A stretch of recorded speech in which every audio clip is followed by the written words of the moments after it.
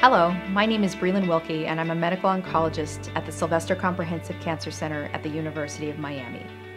I specialize in treatment of cancers of bone and soft tissue, called sarcomas, as well as a very special and rare soft tissue tumor known as the Desmoid tumor.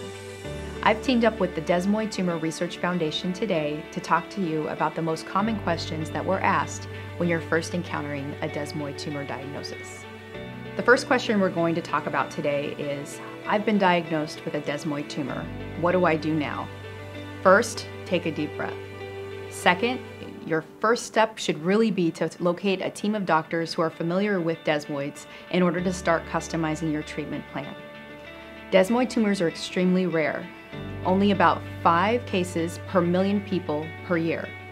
So it's critical that you find a team of doctors that are familiar with this rare disease to ensure that you get the best possible treatment.